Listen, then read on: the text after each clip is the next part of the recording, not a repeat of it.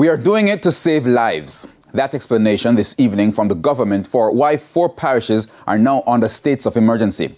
National Security Minister Dr. Horace Chang says he's also expecting crime reduction in the other 3 parishes, similar to what St. James experienced in the last 2 weeks of the SOE.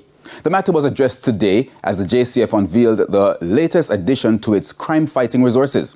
Our reporter Dwayne Anderson was there and filed this report. These are the latest recruits to the JCF's K9 unit. The 23 dogs take the count in the unit to just over 60. The animals are from Latin and South America and have begun training alongside their handlers.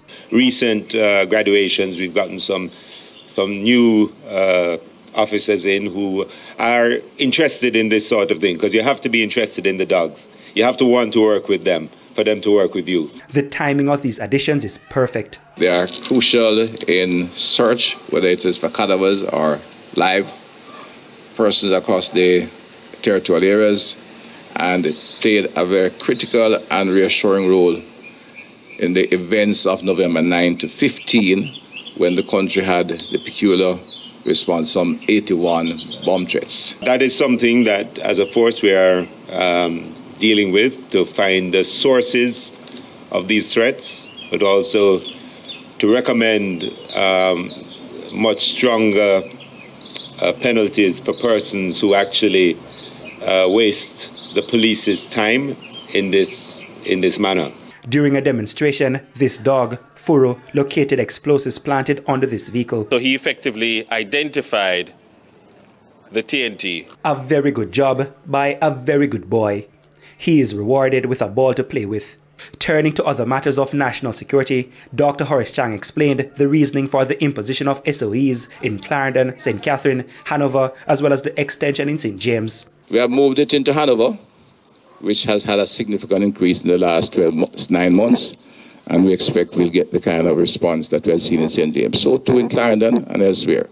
We only use the extra legislation to give the police the extra powers when absolutely necessary to save lives. He also lauded the quick results from the measure in St. James in the last 2 weeks, which included arresting the gunman who killed 2 schoolboys a few weeks ago. They found this character and brought to be alive to face trial and face justice.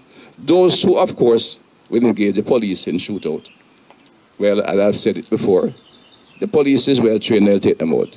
And from the statistics we have during the last 14 or 16 days, Mr. Bailey, this police force took out, arrested, or a number of them were killed in combat, some 7 hardcore criminals. And now, if the addition of these K9s go according to plan, even more of those wanted men will be taken off the streets. These animals will help in the detection of these wanted men as well as their illegal weapons. Jamaicans, in the meantime, are being assured improved security against would-be robbers, especially in December. I think the PSS told me she went to the bottom of the drum of the budget and scraped around and found a little money somewhere.